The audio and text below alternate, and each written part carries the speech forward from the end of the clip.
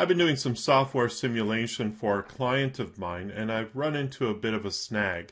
In this particular instance, I've captured my personal email address when in fact it should be an email address for an internal employee of this particular organization. Now, normally you might think that to redo this, you have to redo the software simulation in its entirety. But the good news is that you can actually edit these background images. And one of the great benefits of Adobe Captivate is that it plays so well with other Adobe software, specifically in this case, Photoshop. So I'm going to show you how I can Photoshop directly from within Captivate a new email address to replace the one that you're seeing on the screen here. So in this case here, I'm just going to right click on this slide and I'm going to find this particular background in the library, and I'm just going to double click on that, and it's going to bring up the image properties window.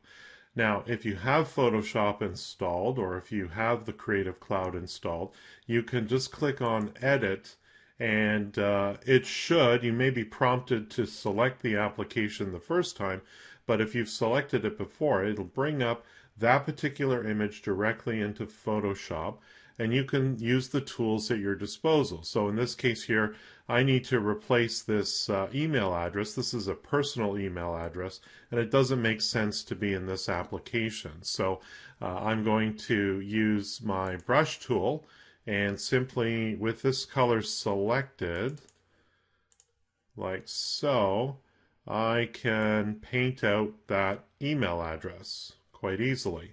And now I can even go so far, if you have the appropriate font installed, which I recommend that you do when you are doing software simulation, I can just simply put some new text in its place here. So we'll just make up a fake email address that would be in keeping with the email address you would see from such a company. So let's just put in a color here, and we'll just make up an email address that you might see if you worked at this particular company. So there we go. Now there's one final step that I need to do. That looks pretty good. Maybe I'll just move it a little bit here so it's a little bit more centered in that cell.